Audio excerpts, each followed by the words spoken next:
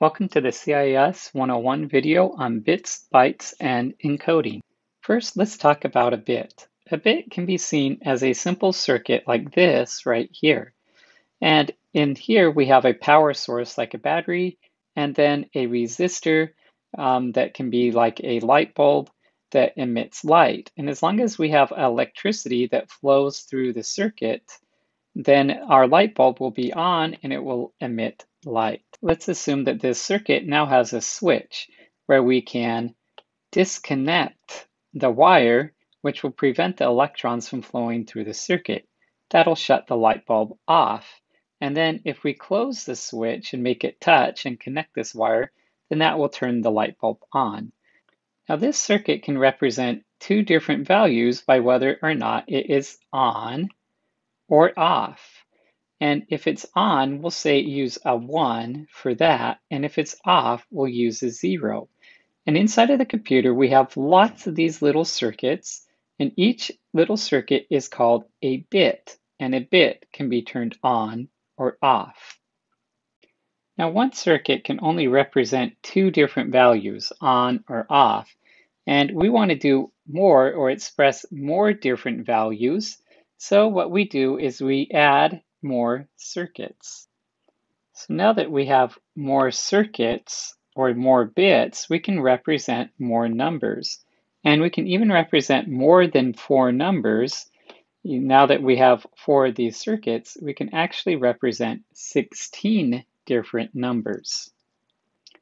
So based off of whether or not each circuit is on or off, we can have 16 different combinations of these circuits being on and off, and that allows us to represent 16 different numbers. Now let's assume that we want to count higher than 15, or we want numbers greater than 15. Well, we can add one more bit to our circuit, which will put a letter in front of or a number in front of each one of these. And that will double the number of numbers we have, because we have all of these numbers with a 0 in front of it, and then all of these numbers with a 1 in front of it. So if we add a bit to our number here, we double the number of numbers we can represent. So how do we know how many different numbers we can represent based on the number of bits we have available to us? Well, if we only have one bit available, you know that we only can allow for 2 different numbers, 0 and 1. But if we add a bit to it, we're going to double it.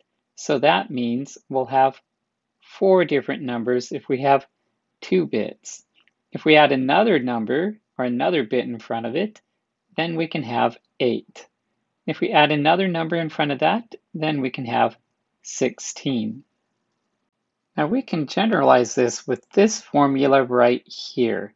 Since we're using binary, we have 2 different numbers, 0 and 1, so that's where the 2 comes from.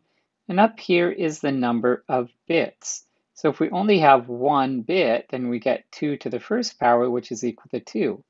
If we have 2 bits, that's 2 to squared, which is equal to 4. If we have 3 bits, that's 2 to the third, which is equal to 8. And if we have 4 bits, that's 2 to the fourth, which is equal to 16. So if you want to know how many different numbers you can represent based on the number of bits you have, you just fill in right here the number of bits you have. 2 to that power will tell you how many different numbers you can represent. Now 0 is actually a very important number. It tells us we don't have anything, so we need that to be one of the numbers. Because we include 0, you notice that the largest number we can represent with 4 bits is 15. There's still 16 different numbers, it's just 0 counts as one of them. So if a question ever asks, what is the largest number you can represent, don't forget to subtract 1 from it, because there will be 0 included in that count. Now the smallest thing that you can usually store in a computer will be 8 bits. And 8 bits is equal to 1 byte. So computers will usually work off of 8 bits together, and they will call that a byte. So let's just practice some of our math to figure out how many different numbers we can represent with 1 byte. So since we have 8 bits available, we do 2 to the power of 8, and that is going to equal 256 total different numbers. Now, what is the largest number we can represent with a byte?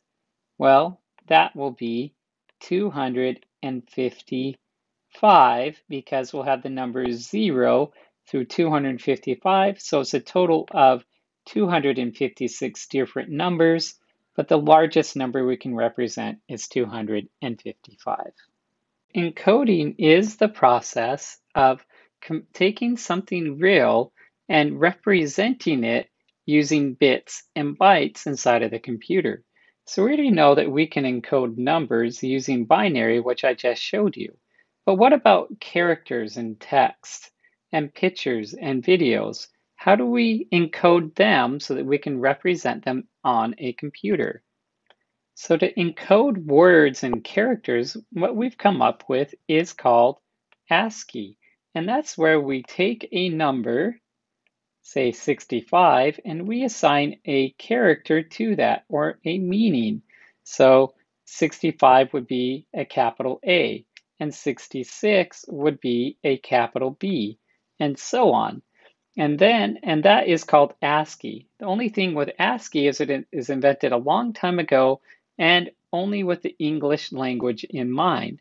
There are lots of other languages like Japanese where there are different characters besides our alphabet characters, and there's more than 255 of them. So each character in ASCII is stored using 1 byte. But if we want to have all of the Japanese characters stored as well, we're going to need more than 1 byte to store it. And that's where Unicode comes in. Now, this video won't cover all the details of Unicode, but Unicode uses more bytes so we can store more characters. And we even store all of our emojis have a Unicode number that represents them. Now, just like we did for text, we have to figure out a way to take pictures, video, and even sound and find a way that we can convert them to numbers. And once we convert them to numbers, we can store them using bits and bytes.